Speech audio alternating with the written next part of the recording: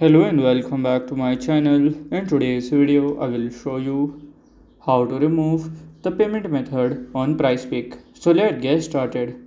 So to remove that, you have to follow these easy steps. So first here you have to log into your account.